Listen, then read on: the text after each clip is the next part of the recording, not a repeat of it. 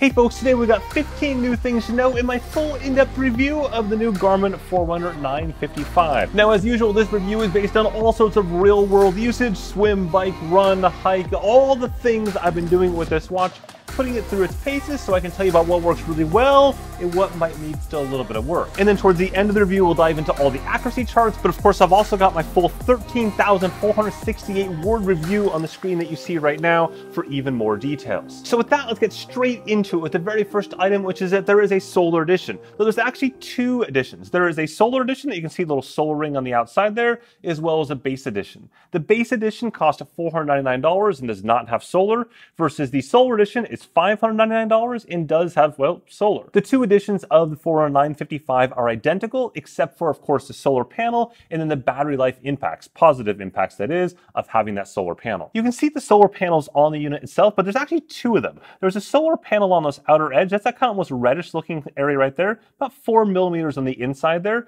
That has a photovoltaic level of 100%, meaning it's effectively capturing 100% of the sun's rays. There's lots of like technicalities there, but for simplicity's sake, 100%. And then sitting atop the entire screen is another layer that has about a 7% photovoltaic level, meaning only about 7% of the sun's rays hit that. But of course, that's a much bigger space there. You can see the solar level itself at any point in time on either the watch faces or down into the solar widget. And if I look outside now, this little sun that has basically 10 blocks to it, when it's filled up fully, that means there's roughly 50,000 lux sun conditions coming in. 50,000 lux actually isn't that much. Even in the winter on a sunny day here in the Netherlands, I'm cruising about 70,000 lux. And in the summer, if I'm at the beach or in the Mediterranean or the Caribbean, wherever it may be, you're gonna be clearing like 130 to 150,000 lux. So way more than the standard 50,000 lux that Garmin talks about here. The good news though is that while all of Garmin's specs are talking about 50,000 K solar power, the reality is anything beyond that is gravy for you. You actually gain that in terms of capacity and energy into the watch itself. Okay, and a quick note, if you're finding this video interesting or helpful or useful, whatever the case may be, if you could just whack that like button at the bottom there, it really helps out this video and the channel quite a bit. So next up is a biggie, and it's the addition of multi-band GPS to the 955.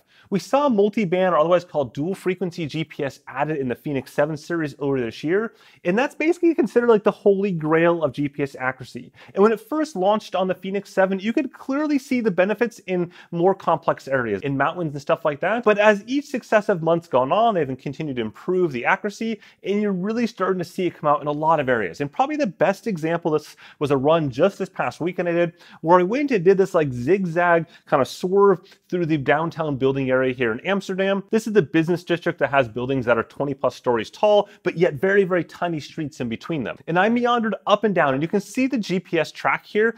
It's astounding. It is almost perfectly on the road, despite being right in the middle of it. Of course, all this comes at a cost, and that cost is battery life. If you enable multi-band GPS, which is actually the default for the 955, it halves your GPS battery life from roughly 42 hours down to 20 hours. Okay, so next up, a bit of a breather here on something that's a little bit easier, which is touchscreen. You can see right here, I can just simply swipe up like this, tap into them again, and so on. The good news though is that you don't have to enable a touchscreen, and by default, it's actually disabled for most of the sport modes. You will have to individually enable it for the sport modes and features that you want, and you can disable it entirely across the watch if you'd like to as well. For me, over the last while, I mostly just use the buttons. The one scenario the touchscreen does help out is mapping, which allows you to go ahead and kind of move the map around with your finger. But the only caveat being you still have to use the buttons to enable that during the map mode. And then once you enable that in the map mode, then you can go and like move around the map and all that kind of fun stuff. So next up, we've got running power. Garmin has finally added native running power. Kind of, sort of, mostly. So in the past, Garmin had running power on their watches, a lot of their watches, for many, many years, in fact, using a Connect IQ app. That was an app you had to load on there, and then from there you had to have a compatible Garmin accessory, something like the RD Pod, the HRM Tri, the HRM Run, or the HRM Pro straps. That fed data into this Connect IQ app, which gave you running power. That was pretty cumbersome. The good news is that Connect IQ app is now gone, well at least gone on this watch anyways, and they've built it into the watch itself. And then with that, they added things like running power zones natively into the watch, just like you'd have for cycling, as well as the ability to go ahead and create running power based workouts that you can push to your watch. You can do data fields that are based on running power. It's all very clean and very native. The problem is that you still need to have one of those Garmin accessories, whereas both Coros and Polar do not require those accessories. They can just do it natively on the wrist itself. So next up on the list is the addition of maps and map app downloading via Wi-Fi. And some of you are like, didn't we have maps on the 945? And you did. Yes, you did. But if you ever traveled, trying to add maps of another region was just a giant cluster of a dumpster fire. Now it's easy though. Now you can do it over Wi-Fi and you can choose other regions and countries easily via the watch itself, download all those maps for free, including all the popularity routing and the heat map data. These are the topo active maps. And the unit itself has 32 gigs of storage space. And then while we're at it on maps, they also added the new ski view maps. Those maps have the resort names and all the trails baked into them too, as well as the cross-country map. So next I'm going to dive into what I think are the biggest changes to the 955 itself. I know it's easy to get distracted by solar panel and multi-band GPS and all that's cool, but these next pieces here are far more impactful day to day for most people. And the first one is HRV status. So now it'll automatically go ahead and track your HRV status at night. And you can see this in a widget right there, as well as something I'll talk about in a second called the morning report that shows it when you first wake up. So this is my HRV status right there. You can see it's got this kind of color band. And this HRV color band status is based on my customized ranges. So both the widths of each one of these sections as well as the numbers themselves vary. And they vary based on your historical data. This won't even show up for the first 3 weeks of using the watch. 19 nights to be very precise there. But once it does, each morning you'll see where you stand based on a 7-day rolling average. The key thing though is that this is not designed to be like one bad night ruins it, which is a pretty big difference between some of the other competitors out there where one night like just kerplunks everything.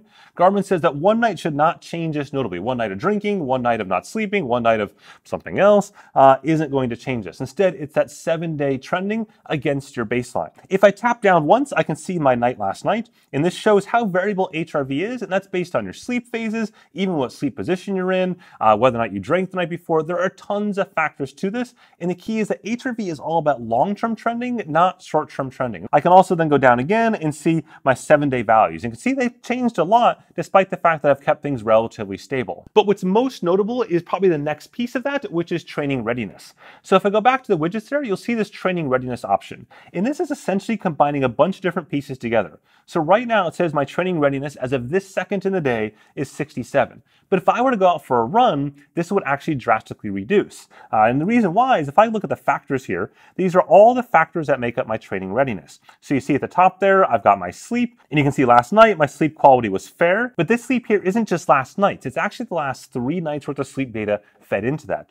I look at my recovery time. This is my recovery time since my last workout. Right now, I'm fully recovered from my last workout, but as soon as I go out for my interval workout here in a few minutes, this will jump up again, and this will change the entire picture here. My HRV status is balanced. Again, this is a 7-day trending against your up to 90-day historical background. If I go down again, my Qt load, this is the load from the workouts over the last 7 days, but it's also weighted differently than the past. In the past, it was a 7-day straight load, but now they burn off the older data faster. So if you had a big ride last weekend, it'll have much less effect as you get closer to the next weekend than it would have for just the day after that ride. Going back again, we see sleep history. This is the last 7 days of sleep history. And then going down again, we see stress history. This is the last 7 days of stress history. So all these components make up what is ultimately this training readiness score. So each morning when you wake up on the watch, you will see, it'll say good morning. It'll basically give you a summary of last night's sleep data, last night's HRV data, your current recovery, as well as your upcoming training readiness. It also shows things like the weather and any structured workouts that are planned as well. And then I can look at all those stats and decide whether or not I should train as planned today, or maybe tweak the plan because things aren't looking so hot. Speaking of the plan, there is a new race calendar and race widget. So if you go and add some events to your Garmin Connect calendar, they will show up here. I've got this race right here on Friday, Mont Ventoux against Mr. Dez. And then down here, I've got a fake race in July against a friend. I'm still going there, just I'm not sure if he knows that we're racing or not. I've also got a triathlon, but unfortunately and frustratingly, triathlons don't show up on the watch right now. So it's on my calendar in June, but it doesn't show up at all right here. But what's fascinating is the outward calendar first, then we'll talk the race widget for the near-term stuff. So looking at this is the Paris one I have. And you can see this is the time I've set it for and the date.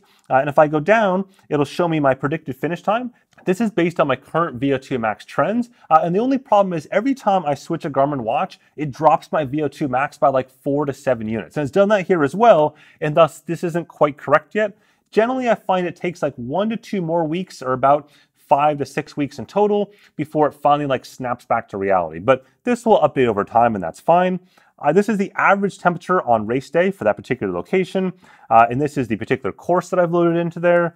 And then finally, this is the route of the course itself. However, once my race day gets within range, within like weather prediction range, it'll show me my actual forecast for that day and that exact hour at that location. It's pretty cool stuff. A couple caveats though. Number one is that the predictive time only works for running right now. You can load cycling events in there and you can see those, but it won't show a predictive time for that today anyways. Down the road, that sounds like that's probably in the hopper. However, that gets to probably an even more important change, which is that when you create a race on the calendar, it automatically revamps your entire training plan to target that rate. It'll actually build an entire training plan behind the scenes in terms of builds and tapers, recoveries for each successive week to get there. Now, just sticking an event on the Garmin Connect calendar doesn't necessarily build out all those workouts on the Garmin calendar itself, but it does do it behind the scenes on the watch. And if you go into the daily suggested workouts on the watch, you can see what event it's targeting, and you can also see what workouts are coming up. Previously, you couldn't see the workouts beyond just today. Now you can see future workouts. You can also change things like what you want to be your long run or long ride day of the week. And this has even more implications beyond that because it's also tied into training status.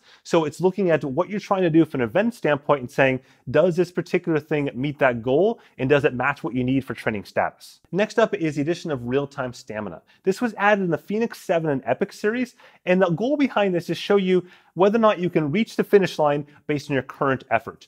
So this is not really ideal for longer term workouts or longer term races, but it also works for short stuff down to like 40-ish or so minutes is kind of the sweet spot there. Before below that, it gets a bit tough to nail. But during the workout, you can see your current energy level at that given intensity, so that given pace or power, and it'll project out how far you can go at that current level. So as you increase intensity, it'll go ahead and decrease both the distance till empty as well as your time till empty, and you can use those to try to judge based on your goal for a finish duration or finish distance, whether or not you'll make the finish line. Next up, another quick one that was added to the Forerunner 955 from the Fenix 7, etc. series is phone-based configuration. You can now configure all of the settings, all your data fields, all your data pages on the phone itself, as well as virtually almost everything on the watch. But the only things you can't do is sensor pairing from the phone, as well as map downloads from the phone. It tells you to go onto the watch for that. Next up, a quick one is that the 955 now supports what's called Up Ahead.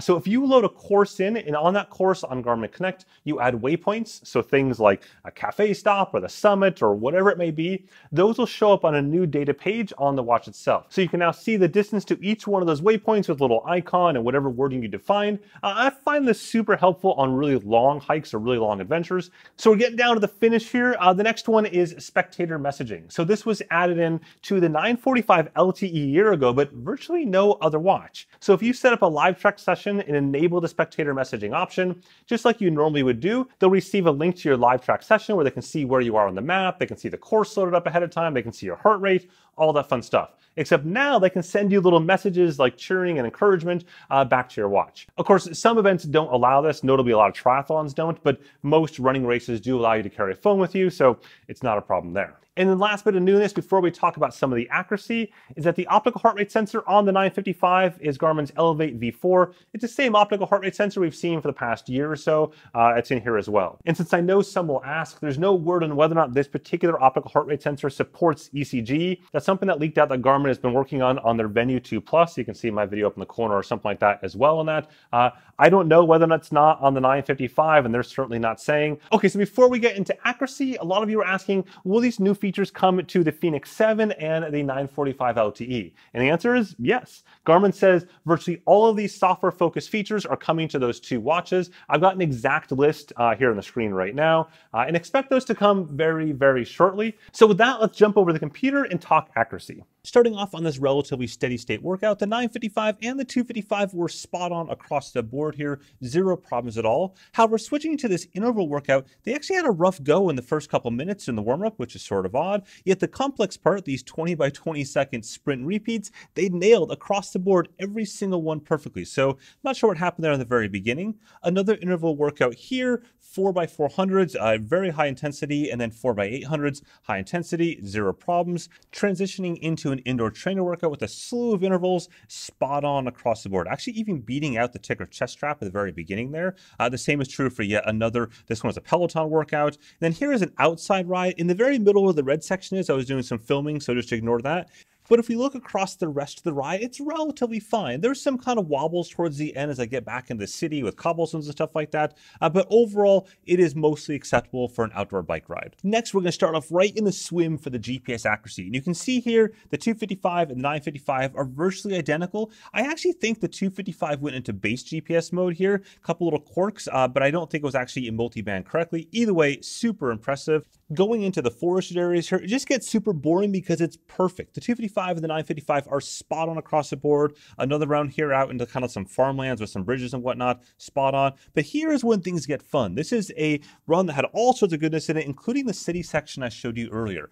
What I want you to look at here is all the variation in the GPS tracks from the Polar Pacer Pro, the Coros Vertex 2, even Garmin's own 945 LTE is sort of everywhere. But as I peel that away and show you just the 255 and 955 tracks, they are very, very clean. In this case, I think the 255 again had multiband turned off for some reason due to a firmware update, but overall it's very, very close to where I actually ran.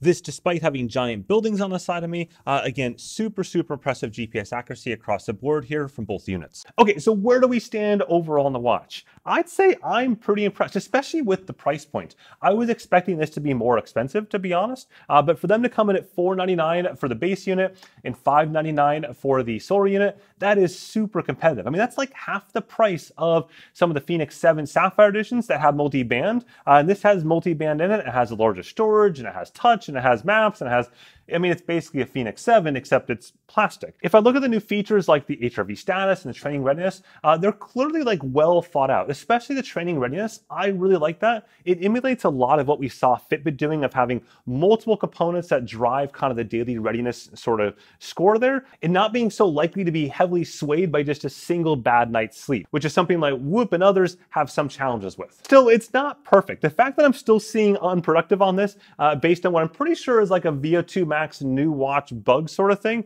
isn't ideal. I totally get that's going to go away in a few more weeks once I get just the right categories of workouts that it recognizes my correct VO2 max score. And at that point, things will probably be pretty good. Anyways, hopefully you found this interesting and useful. If you haven't subscribed, you definitely should. I've got a huge beginner's guide, complete user interface tour of this dropping tomorrow. I'm 45 or so minutes long. I've also got a video on the 245 as well. It's been sitting over here this entire time, up in the corner there. Another guide for that dropping in the next few days, and plenty more things to check out somewhere on the screen. And of course, if you found this useful or interesting, just simply whack that like button. It really helps out the video quite a bit. With that, have a good one.